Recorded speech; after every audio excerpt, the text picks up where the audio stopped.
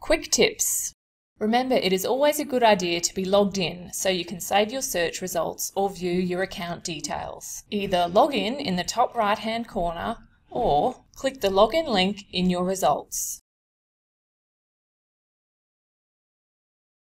When searching and refining your results, the filters you use will be wiped with each search. To stop that from happening, lock your filters before changing your search terms.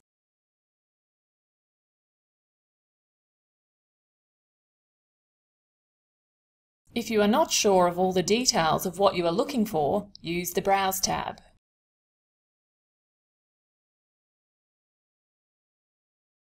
Use Find a Journal for a journal title search. Handy if your journal has a popular title.